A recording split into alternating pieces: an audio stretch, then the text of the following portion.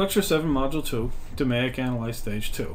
Verify cause and effect, the chi-square test.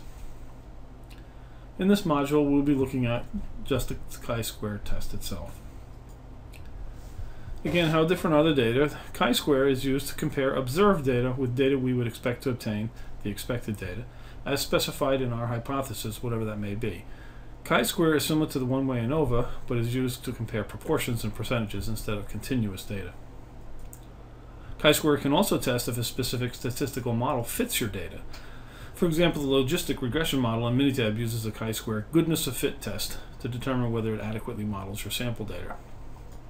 Chi-square can also be used to test the independence between categorical variables, and we'll look at an example of this at the end.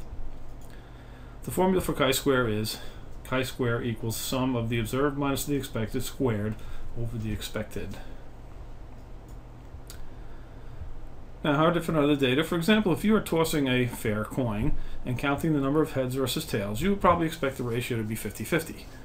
And what if you toss the coin 20 times and get 8 heads and 12 tails? Is this close enough to say the coin is a fair coin?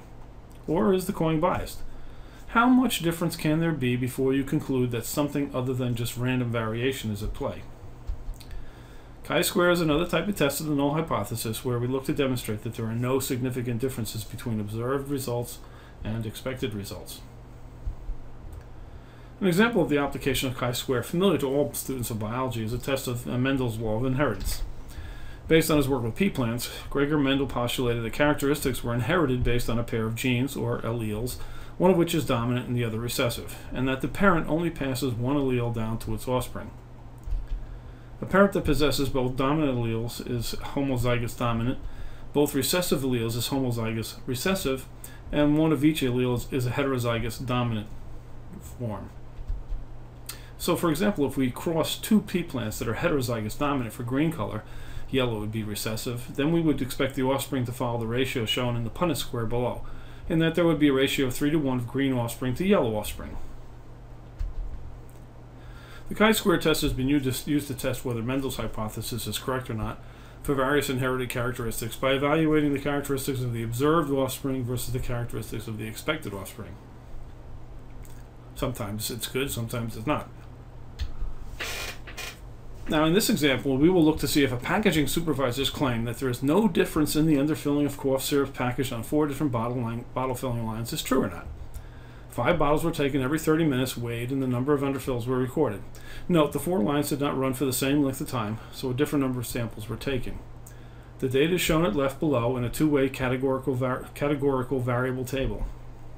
At right is the Minitab dialog box for performing a chi-square test. So we will select all 4 lines, the data for all 4 lines that would appear in Minitab as shown to the left, and put them into the chi-square test. Now below is the output from the Minitab's session window. We see our categorical variable of columns and rows here.